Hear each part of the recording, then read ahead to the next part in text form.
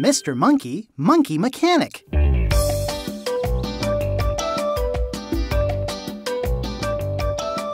Mr. Monkey, Monkey Mechanic, was guessing the weight of his bushel of bananas when suddenly the garage bell rang.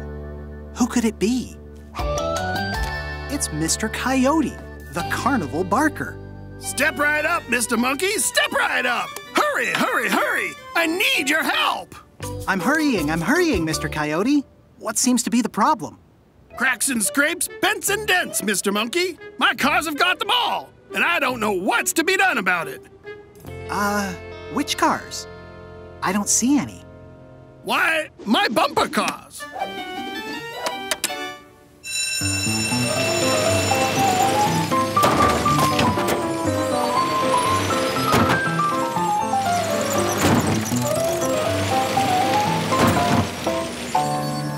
Sure, the kids are having fun, but any more bumps like these and it'll spell disaster.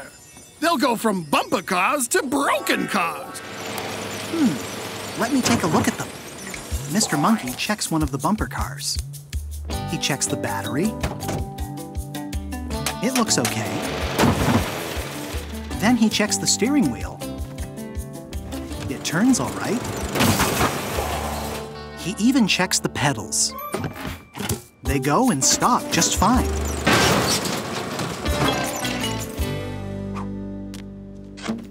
So, Mr. Monkey, what's wrong with my bumper cars? Step right up and tell me. Don't be shy. Well, the bumper cars work just fine. The problem is... there's nothing on them to bump with. They're just crashing cars. Well, if this ain't just a dilly of a pickle, what can I do, Mr. Monkey? Mr. Monkey has an idea. Off to his workbench. Let's see. Mr. Coyote's bumper cars are supposed to bump and bounce, but instead, they crash and crack. What Mr. Coyote needs is something to cushion the outside of his bumper cars, to soften the impact when they bump. Mr. Monkey has a plan. He just needs some soft, bouncy materials.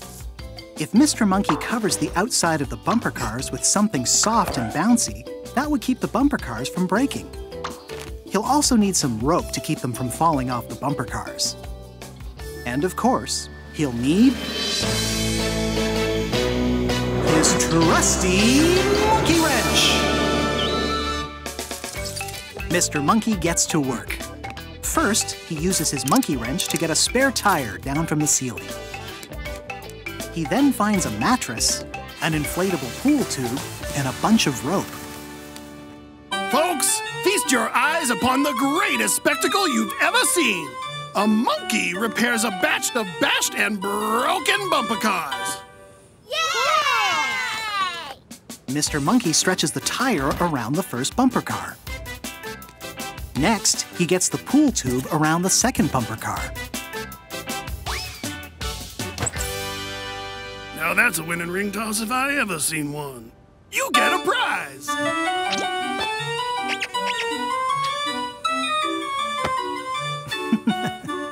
Mr. Monkey then inflates the pool tube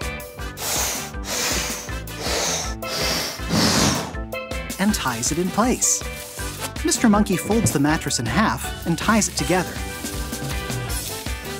and puts it around the last bumper car, wrapping it nice and tight. And that's a wrap, folks. Mr. Monkey, the bumper cars are looking simply bumpy. Go ahead and give them a try. All right, kids, it's time for the thrill ride of a lifetime.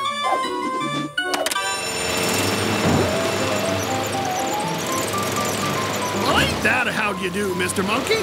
You saved my bumper cars from breaking. I can't thank you enough, but I can upgrade your prize to the Big Cuddly Monkey.